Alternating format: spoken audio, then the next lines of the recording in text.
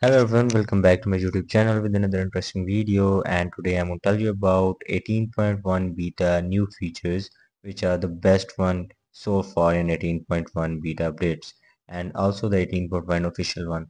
So the first one is the control center. If you have messed up your control center by adding or removing most of the things, you can reset it to the original condition.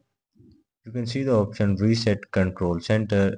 If you have to reset it, you can simply tap on it and reset the control center by the following method.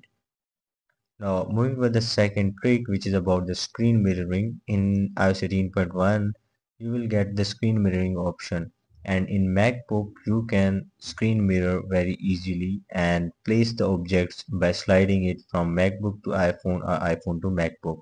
You can see in the video I can drag and drop anything from iPhone to MacBook and MacBook to iPhone.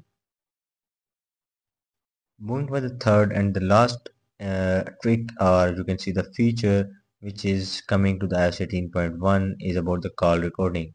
If you have an iPhone and you have updated to iOS 18.1, then you will get this update in every iPhone.